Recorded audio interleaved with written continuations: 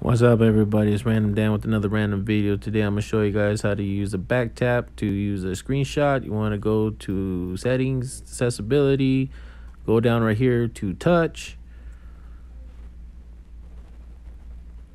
and then you want to go to back tap.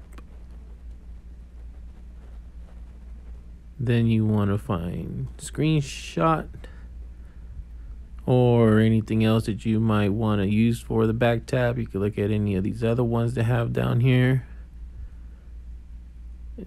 So there's quite a bit actually right here. If you whatever you guys want, you can use for it too. For this video, we're going to be doing screenshot. So we just go back up, go to screenshot, go ahead and click that. Then right here, basically just back out of this.